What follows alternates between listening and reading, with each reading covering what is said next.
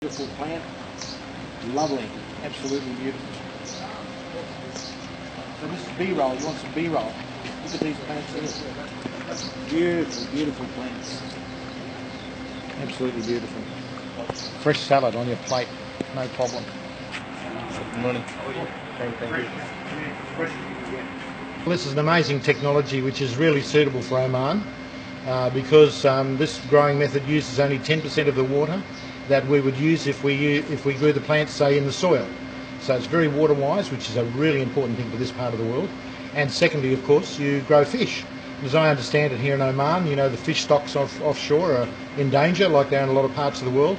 So we are actually capable of growing fish and plants together. And the good part about it, it's organic. We don't use any harmful chemicals. We only use natural processes. So for those people who are really interested in health, we're growing really top quality vegetables and fish. Could you tell us what actually happens from the tank to the plants? Well, the fish actually living in the tank do what fish do. They put their waste in the water, and that water normally would contaminate the water. But because of the natural processes that occur, the plants actually clean the water.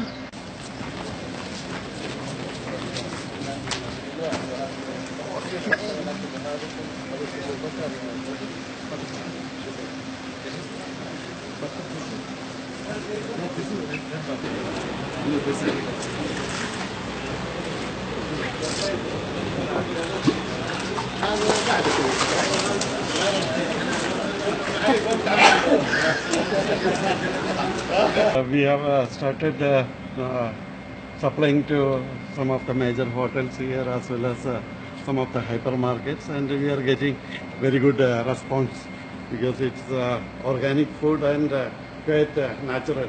Even the taste is completely different from whatever you import organic food. It is, you get it fresh.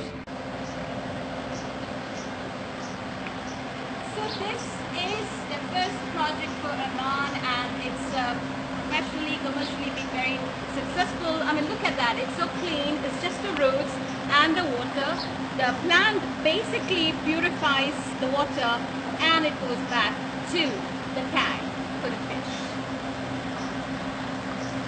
And for the first time in Oman, chives are going to be grown.